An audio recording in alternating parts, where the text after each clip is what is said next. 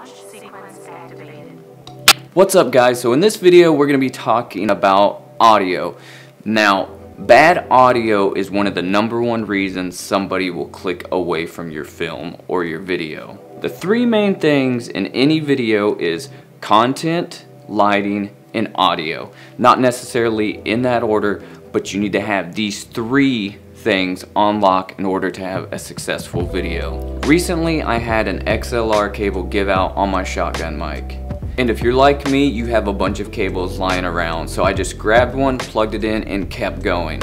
Now little did I know that was a mono mic cable, and that wasn't an issue until I got it into Adobe Premiere, and I was realizing that I only had audio coming out of the left side of my speakers and the left side of my headphones. If you look at the jack of a mono cable and a stereo cable, they look different. The mono cable has one black stripe around the end, and the stereo cable has two black stripes around the end. Here's a diagram here, check it out.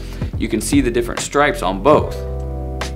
I mean, alternatively, if you look at the packaging before you buy the cables, it'll tell you mono or stereo. But me, like I said, I just reached into one of my junk drawers. I had a bunch of cables and I just used what I had. So there is a fix around in Adobe Premiere, and I'm going to show you guys that. It's kind of a quick hack. This is going to be a quick video, so let's hop in real quick and I'm going to show you how to make your mono track sound stereo and play through both speakers and both headphones. Alright guys, so let's jump into Premiere and let's check out how to do this hack really quick. Alright, so if we play back this clip.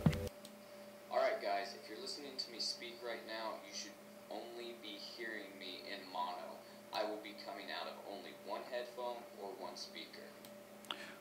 Alright, so that was just a clip that when I put it in here is a mono track. So when you look at it and you look at the channels right here, you will see that only the left channel is peaking up higher than the right. So how we're going to fix this is we are going to go down here, we're going to find our clip, we're going to right click it, we're going to go to modify audio channels, we're going to click that, and then we're going to go up here, and it's already selected as stereo for us. If it's selected as mono, it's only going to show one channel. You want it to be stereo. So when you select stereo, it's going to have your left and your right channel selected. Deselect your right, make sure they're both on the same channel, like so, hit OK. Now when we go through, you can see that both channels to the right are spiking up equally. So let's play it and let's listen. Now when we apply that fix, now you guys are hearing me in stereo, and I should be coming out of both speakers and both headphones. It sounds a lot better, doesn't it? And it definitely sounds a lot better.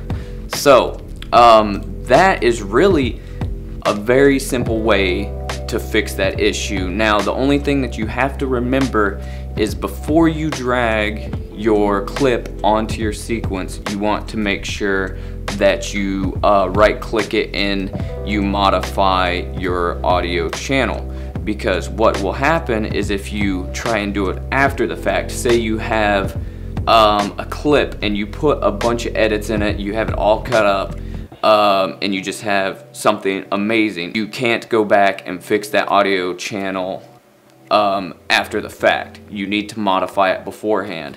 That way you don't have to go back and try and do that workaround for every single clip that you've chopped up. You just want to do it, you know, from the very beginning, and then it's good all the way through. So guys, that was a super quick tip. And if you guys enjoyed that, make sure you smash that subscribe button, give me a thumbs up, comment, let me know if you know any other workarounds for audio.